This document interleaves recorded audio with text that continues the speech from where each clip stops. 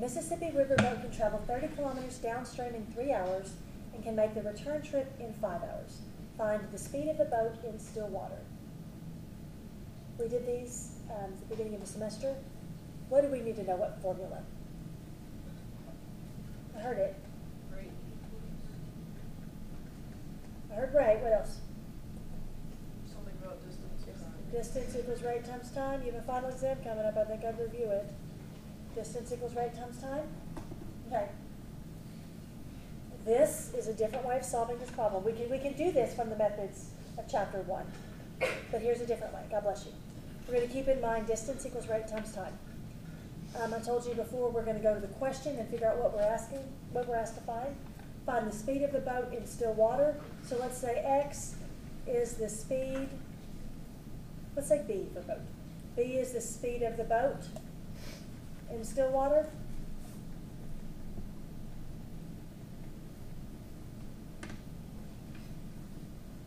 But aren't these values given for the boat in still water? Why not? You have a current. A current, okay? So let's talk about the current. What letter do you want to use?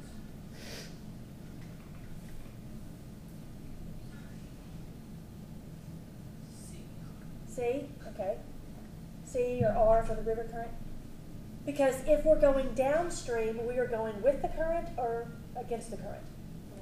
With. So that's why I notice if we go downstream, we go faster. The current's kind of pushing us as well. The boat has its own speed, but then the current is, contributing to that speed. When we're coming back, the return trip, we're actually going not downstream, we're going upstream. So if we go upstream, this C, the speed of the current, is working against our boat speed, right? So we need to keep that in mind. I'm going to scroll down just a little bit. Let me just move this a little more. Okay, so I'm going to make my same chart I did before.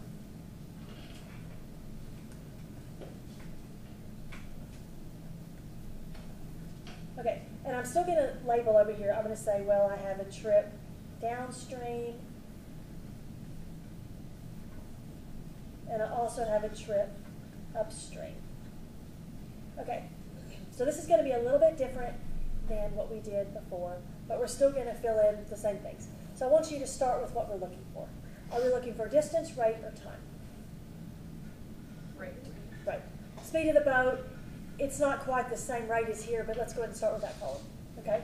So if I'm going downstream, the boat has its speed, and the current works with me or against me?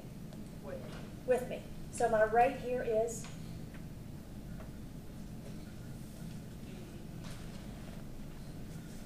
B plus C, right?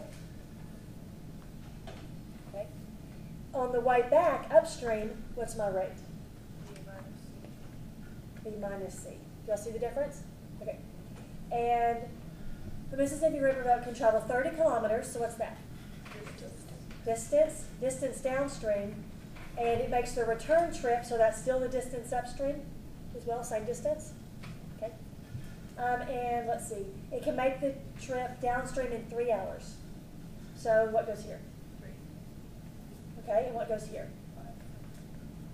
Does everybody see how we fill in the chart? A lot of people try to do this in chapter 1, fill in the chart with lots of different variables.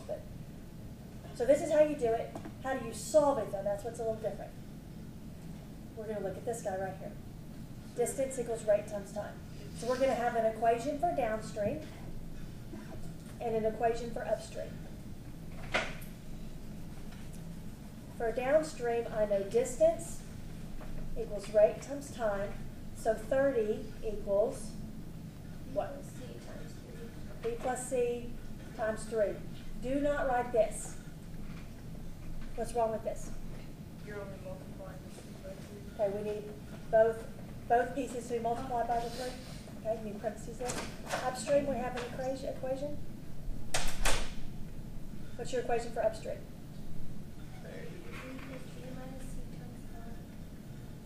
Like that?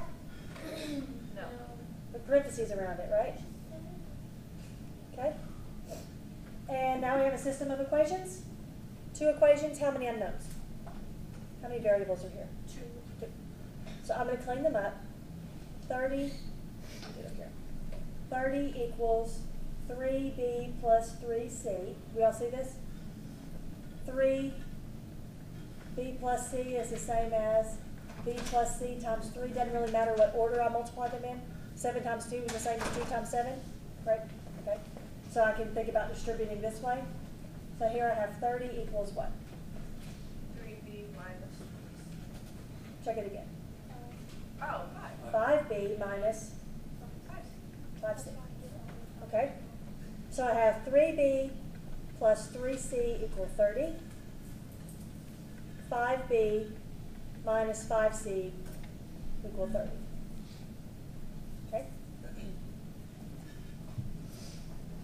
And how do we solve this? Multiply both of them by something? Okay, what do you want to multiply the top one by? 5. 5, the bottom one by 3. You get rid of the c's, is that what you're trying to do? Because the signs are already different? Yeah. So we don't have to multiply one by a negative because the signs are already different? Okay, so we get 15b plus 15c equals what? 150, thank you. And the bottom one? 15b minus 15c equals 90, okay? Now we're going to combine these. We see that the c's are going to cancel on purpose, right? We did that by design. And how many b's do we have now? 30b equals, what is this? 60. No, we're adding, right? Oh, 240? So b is 8? Okay. And let's go back to the question. Is that what I'm looking for, or do I also need to figure out what c is? You need to figure out C. I also need to figure out c? No. Okay. No, because it's asking the speed of the boat instead of water. Okay, I'm actually done. Yeah. Right? But if I wanted to know the speed of the current, if it said find the speed of the boat and the speed of the current, then I would find c. Here I'm actually done. Speed of the boat, 8. What are the units? Kilometers per hour. Yes. Boat speed, 8 kilometers per hour. We can like